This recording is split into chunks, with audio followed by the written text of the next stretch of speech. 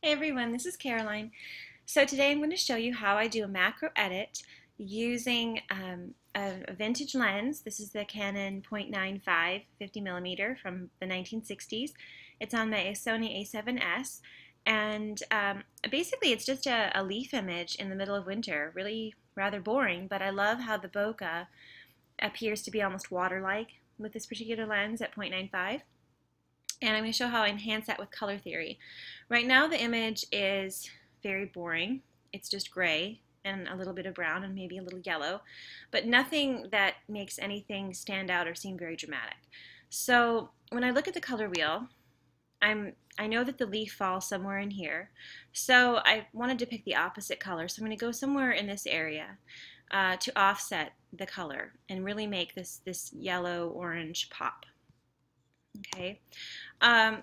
So then the first thing that I want to do is set up my image, and I'm going to work through the panels like I would work through them. I tend to bounce back and forth.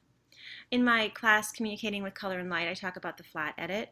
I'm going to do a modified version of that, and basically what it is it gives me room to move. It gives me room to do things with other panels.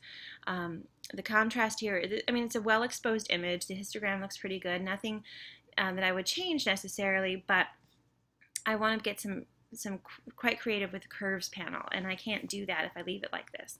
So what I'm going to do is just quickly bring down the highlights, open the shadows, lower the whites, open the blacks.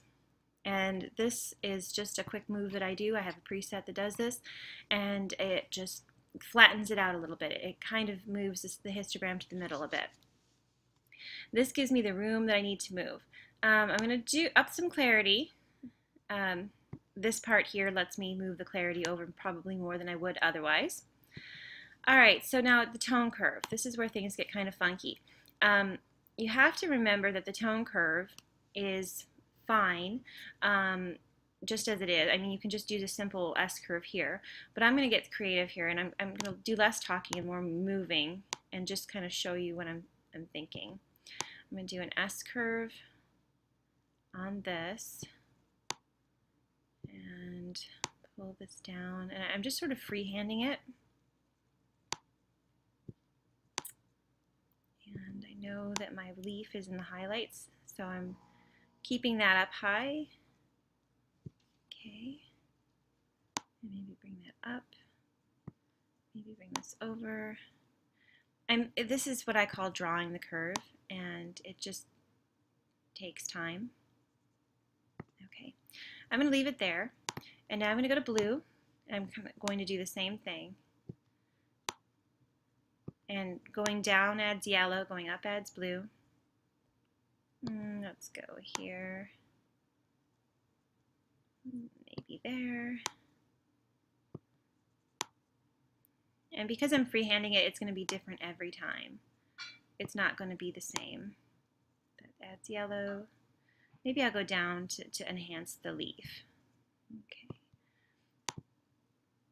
Maybe go back into the red here. I think I can be a little more dramatic with it. Okay. Right there, it looks pretty good. All right, so I've messed with the colors a little bit. Now I'm going to go to the regular RGB and just give a hint of intensify it a little bit here. There. Okay, so there I have the colors more or less opposite. If you look at the color wheel again, I've chosen sort of some blue greens and some yellows. Now I'm going to go to the HSL panel, and I want to enhance this leaf, and I'm pretty sure it's orange. So I'm going to move the orange saturation over, and I'm going to see what the blue saturation does. Okay, I don't like what that does at all. Maybe I'll bring some saturation out. The purple, there's some colors in the bokeh here that I'm not entirely in love with. I can use my tat tool to just isolate it, and it says it's blue. It says it's not pink. It might be an optical illusion. So I might just leave that alone. Hue, I can see how the different colors change things, and I'm not seeing a whole lot of change. But the blue, maybe I'll go that way with it. See how the bokeh turns sort of magenta, and now if I pull it over here, it takes it out? I like that better. All right, so to finish up this edit, I'm going to use a plugin. So I'm going to put back my tat tool. And as you'll see, so I use the basic, the tone curve, and the HSL to do this. Now I'm going to go right click and I'm going to go edit in Topaz Glow.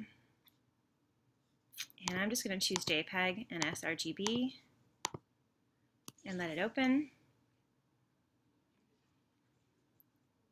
And I'm just letting it run. Okay. Topaz Glow is a really fun plugin that I really like, and I use it a lot. I use it a lot at a very low opacity. So let's get this full screen.